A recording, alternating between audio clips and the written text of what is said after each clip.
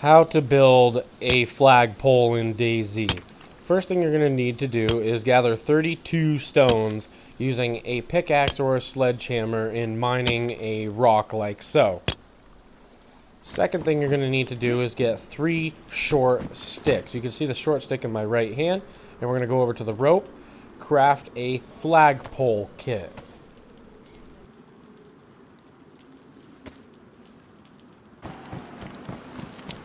Once you've chosen your desired flagpole location, you're going to need to put a log on there to start the process. So this is stage 1 of building the flagpole.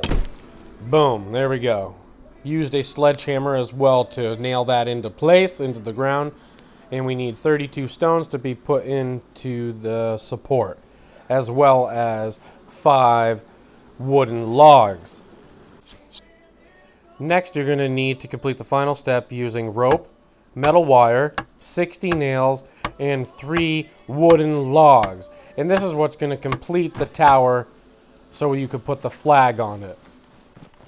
Next video, sorry it's a little bit dark, but this is the only time that I found the flag. So simply just go over to it, put it onto there. I got to drop my duffel bag right here, drop that on the ground, and we're going to raise the flag. And our team is going to salute the flag for the new base that we established since the server reset. Thank you guys for watching our DayZ how-to videos, and make sure to subscribe. Peace out. See you in the next video.